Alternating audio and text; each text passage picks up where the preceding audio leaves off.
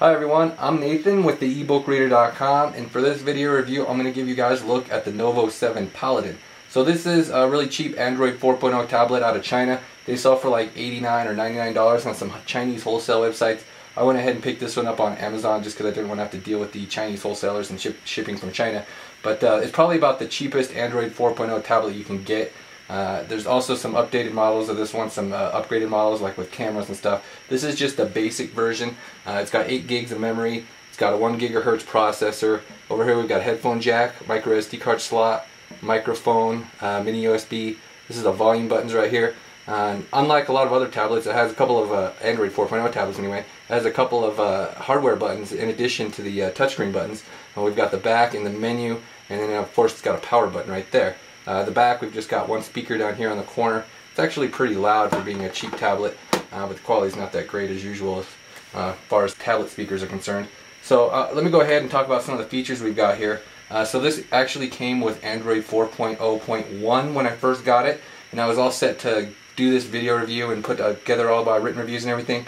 And then I found that the website had the download for Android 4.0.3, the newer version. So I went ahead and installed that. The only problem is it actually took away the Android Market, which was on here, and the Gmail app. So it got rid of some of the apps and reset everything back to default. So it kind of comes with some negative side effects right there with the installing the update. I went ahead and tried to install the Android Market, but it wouldn't work. I was trying some different options with the ICS apps, but I haven't figured that out yet. What I'll do is I'm actually going to install this custom ROM. I got it bookmarked over here. I actually got it downloaded. But I'll wait till I get this video review finished. I'm going to go ahead and show you the stock features. So this is just running on the stock firmware. Let me go ahead and go over what some of the apps that it comes with. It comes with some decent game apps. We got Spider-Man, WoW HD, and it comes with this TurboFly 3D game. So the thing with this tablet is it has a MIPS processor instead of an ARM processor like most tablets. So a lot of apps don't work. What you have to do is you have to install this Magic Code app and turn this on. See, it's on state on right now, and then that'll help with a lot of apps working. I actually have this link in the written review here if you want to get it for the Magic Code app, as well as the link for the Android 4.0.3 update here on the written review. I'll have the link below the video on YouTube. So I also have obviously some more information on here and some different pictures. Like here's the picture of this next to the Nook tablet. This is actually quite a bit smaller than it looks. It's got a really small edge right here. So it's smaller than some other Android some other 7-inch tablets. So it's got the 7-inch screen. It's got a capacitive touch screen. The capacitive screen works pretty good. It's a 2-point capacitive screen. Sometimes it doesn't always react when you press something the first time. The viewing angles are pretty bad actually on this tablet. It's one of my bigger complaints. I don't know how it's going to show up on the camera right there. Especially when you're in portrait mode right here, it's like if you barely tilt the screen at all, the viewing angles go down pretty rapidly. It's definitely more set up for landscape mode, as you can tell with the logos and everything. In landscape mode it works a lot better. It just seems like the screen's more set up for landscape mode as far as the viewing angles are concerned. So when it comes to installing apps, it's pretty much a hit or miss thing with this tablet since it has the MIPS processor. So like I said, installing that Magic Code app helps, but still not everything works. I was able to get the Amazon App Store to work, luckily, and the one mobile app store, so I've been getting apps from there since I haven't gotten the Android Market to work on this newer version of firmware. Some of the games it comes with Angry Birds, Angry Birds Space works. Some of the other games it comes with, so like some of the apps it installs okay, but then it doesn't work. Like Easy PDF, it just never like loads a PDF. It just sits there and constantly loads. Same with Fruit Ninja right here. See, the touchscreen, it doesn't always react the first time you press something. There we go. It usually, it'll load and then just close it right away. So that's something that happens with a lot of apps actually. The Kobo e-reading app, it installs okay, and then I log in okay, but none of the books will download. It just sort of says nothing's available right now. And when it tries to download stuff, it just doesn't work. I don't know what the deal is with this. I haven't tried any other versions of this app to see if I can get this to work or not. So it's sort of the same deal with the Kindle app. The newest version of the Kindle app, you install it and first you hit it and then it will automatically just close right away. So I have this older version of the Kindle app installed and it works fine. So it's just sort of like a compromise you have to make with a cheap tablet like this. A lot of the apps aren't going to work, or you can find like older versions of the app because there's so many different versions with all the updates, and then some of the apps will work that way. So like the Kindle app, this older version of the Kindle app works fine. It's got the dictionary. I don't have it downloaded since everything got wiped off of this thing after I did the update. I haven't set everything back up to how it was. It was kind of annoying. I didn't know they would erase everything, so I had to start everything over pretty much with this review. Basically, you've got the same features as the other Kindle apps. You know, you got the notes, highlights, the search, all that stuff. We've got the different font sizes. I kind of don't like the margins so much, but there's really no adjustment for it with the Android app. Whoa, let's see if it took the drop test. It turned it off. So this is a cool thing about the lock screen that other ICS tablets don't have. You can automatically jump to the apps that you've had recently opened right there. I haven't seen that in any other Android 4.0 tablets yet. That's kind of a cool little feature right there. And of course you've got the recent apps list right here as well as a typical Android 4.0 feature. You can just like close your apps this way too if you want. What I was saying before I dropped this is we've got the different text sizes in here. So some of these e-reader apps work and some of them don't. The Nook app, like I installed the Nook app and the books download, but every time I try to open a book, nothing happens.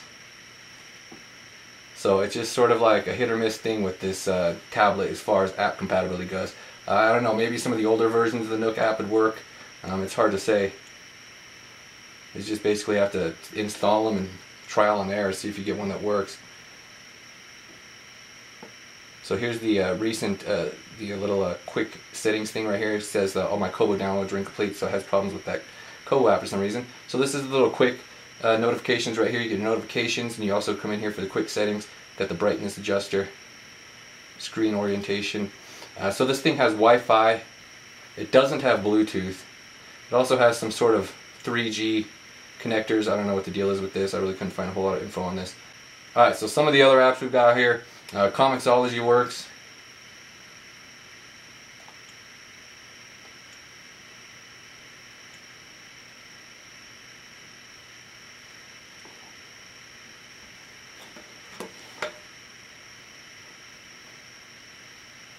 So one thing it insists on doing the guided view though. I don't know, this just version of the app doesn't have the full screen for some annoying reason, except for at the beginning and end of the page.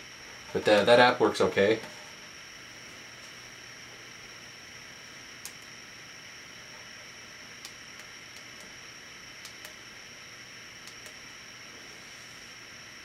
You're going to get some forced closes. That's not unusual on this tablet. Some of the other apps I have on here. So Aldico kind of works. Sometimes it acts like it doesn't want to turn pages, but for the most part it's kind of working. The volume buttons always seem to work well with turning the pages. Sometimes the touchscreen doesn't always seem to react, but it does seem to be working okay. It isn't exactly fast though. It just seems like at first sometimes it kind of takes a second. There we go. So the page turns work usually okay with the touchscreen. There we go. It's working better than it was the last time I tried it. The volume buttons always seem to turn the pages fine. We got the brightness adjuster over here and all that. Okay, so some of the other apps, like most of the apps, they have the full screen thing right here. It gets rid of the taskbar at the bottom. To get that back up, you just slide up and it brings it back up. So some of these games, let me go ahead and give you a tour of some of these games it comes with. So these ones are the cool games right here. These are actually pretty nice games. It comes with some others. The Battlefield Defense. It came with this poker game and Fruit Slice when it was on the other firmware, but they were all the Chinese versions of the app, so they didn't exactly work well for me. But these games actually work pretty well. Let me go ahead and load up a couple of these and show you what they look like. Okay, so this is a Spider-Man game. It actually works pretty well. It's not super smooth, but it actually works pretty well. The touchscreen is kind of the one thing that gets you sometimes with this game. It's got the 2-point touchscreen. Sometimes you're like hitting this button and that button, you can't, like, it doesn't respond as fast as it should sometimes. So this is a look at the racing game that it comes with. This is actually a pretty fun game. It's kind of got like an 80s vibe to it, but the graphics aren't that great. But the controls are pretty smooth. It's got a lot of levels, so this is kind of a fun game actually. I was having fun playing this. So this is a look at one of the other included games, Wowfish. I never really got into this one much, but it seems to work well. You shoot these nets at the fish here.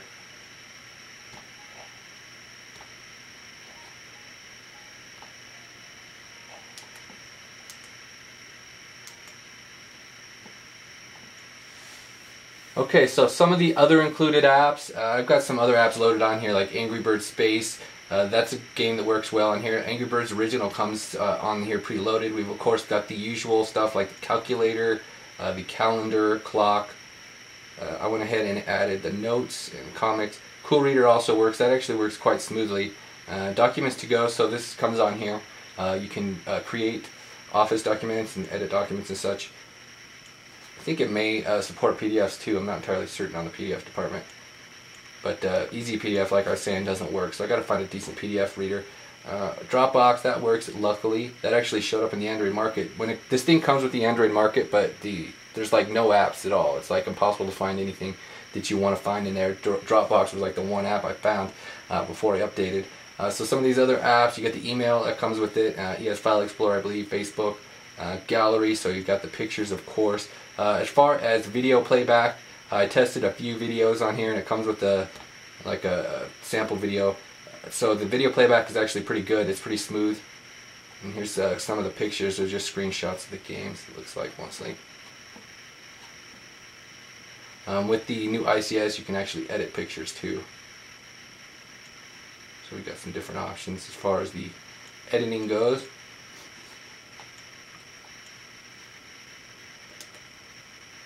Alright, some of these other apps we have pre-installed. It's got the media player, like I said, the 3G thing, and of course music. Pandora works. This is some other Pandora, it's not what you think.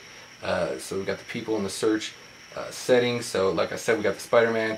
Some of these other games on here, The Last Defender is actually an okay game. It's kind of got Chinese interface, but it works. YouTube videos, so the YouTube videos work.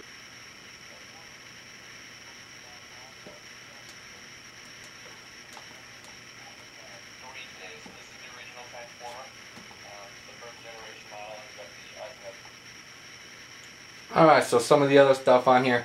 As far as the web browser goes, this device comes with Flash, but I can't get Flash videos to work on the web browser for some reason. It doesn't even recognize that it has Flash. So the Flash videos don't work. The web browser works okay. It's not exactly fast. Something about this device, it just seems to get slow if you're downloading something. If you're doing something in the background, it usually kind of gets slower. And another thing with the web browser, it gets kind of difficult with the tabs up here. The touchscreen is a little bit hard to hit up here sometimes. It's like hard to hit that X to get them to close. So I actually have problems with this specific web browser sometimes. You can go into settings and enable the quick deal over here, which actually works a little bit better. Go into labs and the quick controls. Just because something about the top edge up there, it seems to have problems hitting those buttons. So you can use the quick controls. It seems to work a little bit better for me than using the tabs at the top as far as that goes. Okay, so some of the features with ICS, of course, you've got all the widgets. The widgets are up here in the app drawer. So we've got the different widgets. It just depends on what apps you have that will show up for widgets. Not all apps have widgets. I don't have enough room for this. Some of the other things, you can change the background, of course. We got the wallpapers, live wallpapers. Live wallpapers kind of slow it down, so I don't really care for those a whole lot. But this thing has 512 megabytes of RAM, but it seems to be a little bit slower than other tablets that I have with 512 megabytes of RAM. So like the Nook Color, for instance, it doesn't seem to get quite as laggy as this thing does sometimes. It's not like that all the time, but sometimes it does get kind of laggy, like it kind of freezes up. You like hit something and it'll take it like 5 seconds to react. The best thing to do at that point is just to restart it. I've had that issue a couple of times. I don't know exactly what the cause of it is, but restarting it does generally help the situation. Alright, so this has just sort of been a general walkthrough, some of the features and apps you can expect on the Novo Paladin tablet. Go ahead and check out the ebookreader.com. Like I said, I have the full written review right here, and I have the links to the firmware update and the Magic Code app if you happen to get this tablet. And I'm also going to go ahead and put on a review for the ROM once I get that installed. So I already have it set up. That's what I'm going to do next, is install the custom ROM, because it has Google apps, so all the Android market and all the Google apps should work, or at least most of them should work. I'll go ahead and post a different video for that and a different review, so check that out, and thank you for watching.